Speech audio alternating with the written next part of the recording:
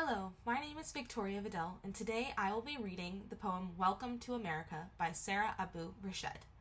I would recommend this poem for audiences of the high school age group from 14 to 18, and maybe some advanced students in the 8th grade. Bring us your oppressed, your exhausted bodies, your hungry, unheard crowds, and we shall set them free. I'd like to welcome you to the one and only, the greatest America, says the lady in the white shirt behind a desk. Now, honey, please fill out these papers and don't forget to send us your story. Why you came here, your hopes and expectations, we wish you a happy life. 16 springs I've witnessed, not one was blooming there behind the shores of the Mediterranean. Everything is a martyr. There we don't dare live lest we die. Even roses grow stripped of colors. Though the scarred walls there memorize our names through the tarred rows, there know our stories. But here, to every alley, to every town, I must introduce myself.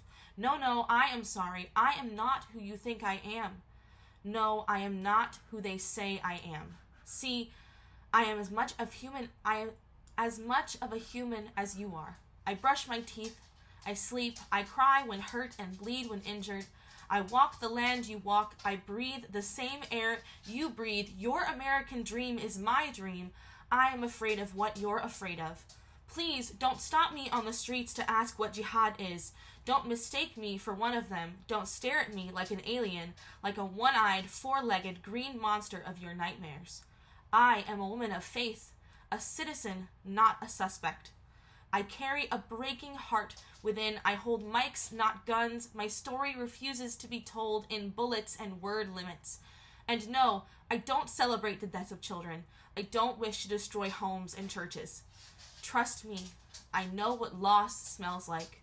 The way fear and revolution play tug-of-war on doorsteps, uproot loved ones from framed pictures on walls, steal a father from the dinner table. I can only hope mine hears me now. I know what loss smells like from a mile afar, the way friends tell you they saw your house tear asunder like it was never there. The old gate, the dolls, grandma's garden, and every dream we've built on the roof with hands too small to plant hatred.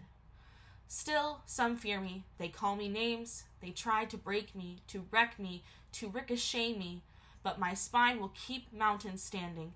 My knees will only ever kneel to my Lord. Lord, make us whole again, all of us. Make us human again. Forgive us for we have sinned, and Lord, guide them to see me for who I am, because I too yearn for peace, because I drop poems, not bombs. Thank you.